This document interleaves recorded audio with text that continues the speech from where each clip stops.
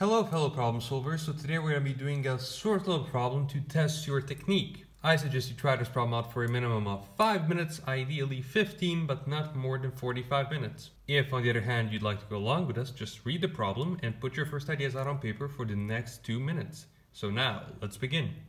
So what the problem it really says is for each r and d that are in the integers, there exists an a that's congruent to r modulo d such that a plus d, all the way till a plus nd are all composite. And what this arbitrary long thing means is that for each n that's in the positive integers, that means that we can find an a that's congruent to r modulo d. For each r, d, n, we can find an a such that all of these numbers are composite. Now the idea here is that, do you know how to construct consecutive composite integers? Well, if you've seen other problems on this channel, you know that if you take n factorial, say n plus 2 factorial plus 2, actually let's make it n plus 1 factorial plus 2, n plus 1 factorial plus 3, all the way till n plus 1 factorial plus n plus 1.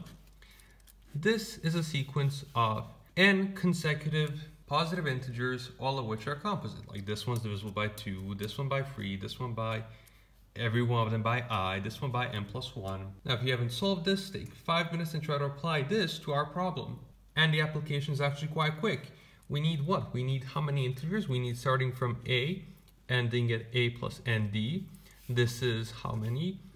Nd positive integers, consecutive. So if we just take nd consecutive positive integers, we can maybe force this to happen for some a, but we don't know what r is. So just to be on the safe side, we can take this n equaling to n times d plus 1. And now what we will have that the integers 1 plus n factorial plus 2 all the way till n plus 1 factorial plus n. How many integers do we have here? Well, here we have n times d plus 1 integers, correct? So now, how many of these integers are congruent to r modulo d for whatever r is? Actually, my bad, maybe we need to take n plus 1 here. Let's just take n plus 1 here and just be safe with it. And now we know that at least how many?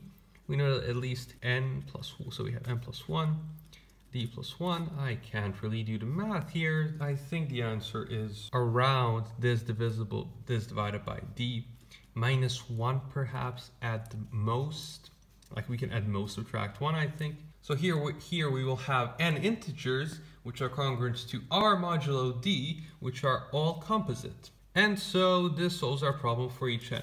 Well, maybe if we're looking at, say, n minus 1 times d, I mean, just add any constant here, say n plus 2, n plus 2, n plus 2, and you get more than or equal to n plus 1 positive integers, which are all composite, and they're congruent to r modulo d. And thus we can find our a. And the thing I just want to show with this problem is this idea of, when you have these things, like look at the bounds of what you need to be composite. If the bounds are finite, you can always use this trick and maybe adjust this trick to fit the problem that you're working on.